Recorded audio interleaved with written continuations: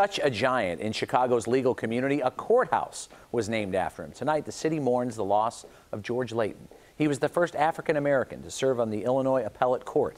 Leighton grew up in Massachusetts and went to Howard University and Harvard Law. He was elected Cook County Circuit Court Judge in 1964. He eventually rose to U.S. District Court Judge before retiring and going into private practice. Prominent lawyer Langdon Neal on Leighton's legacy. George Leighton was one of this nation's greatest lawyers and jurists of all times. He was a brilliant lawyer, a compassionate man, and a wonderful teacher. When he stepped on the bench and sat in the chair, I just remember being awestruck.